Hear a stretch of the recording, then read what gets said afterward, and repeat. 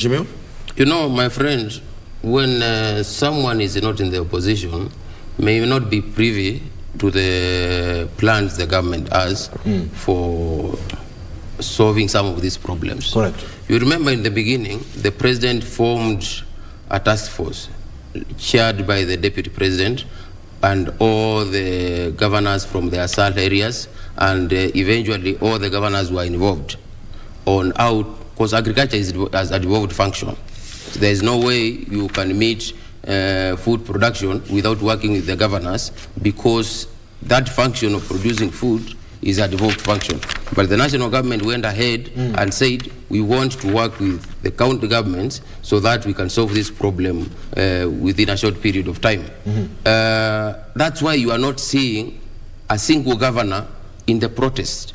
All the governors, including Orengo, who has been the right-hand man for Raila Odinga, he is not talking of Mandamano, because he has been sitting in that task force, which is working on feeding Kenyans, and he understands from where he sits that Kenyans are going to be fed on, that the prices of food are coming down in a short period of time. But that's a wait and see situation, because it's not a wait and see. We may see them today. No, it's going not to State House. It's not.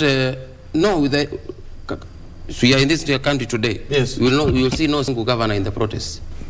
You will only then even MPs. You will see all Kenya Kwanza MPs are not going for the protests. All the Jubilee MPs are not going for the protests. Half of ODMP MPs who have met the president, they've been taken through the plan, are not going for the protest. It's only a few guys who are basically sycophants who are going for this protest. And the reason is they've not given the president a hear to understand what the plans the president has to lower the food. Like where I sit, I said, if there is someone who is suffering, is my people, the people of Kitui East. But I know the plan the president has to provide food for my people. And I know we can survive for a few days to give the president room to bring this lasting solution on food prices and also availability. You know, Ukambani cannot produce food. So when you decide to subsidize production, you can't subsidize in Ukambani because you don't have rains.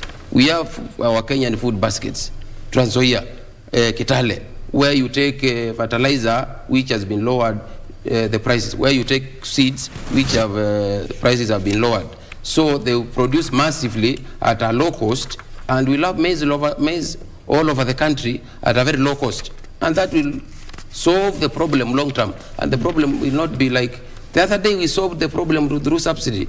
It's just a few months. The problem is with us. It has not moved. So we need a smarter solution, which the president has decided to provide. Also, you know, when you want to get something done, let's get to actual facts. Let's get deeper to the waters now. For the Mandamano to succeed, the people who are leading the Mandamano need the masses to be with them. So there has to be a rallying call, something that identifies with Mwananchi, that will make Mwananchi come to demonstrate. And that's why the food thing has been brought on board. But the actual thing that is being that the demonstrations have been called for is not food prices, is the election. Raila feels he is the legitimate president of this country, whereby the legal processes which conducted the elections declared him the loser, declared someone else, William Ruto, the winner.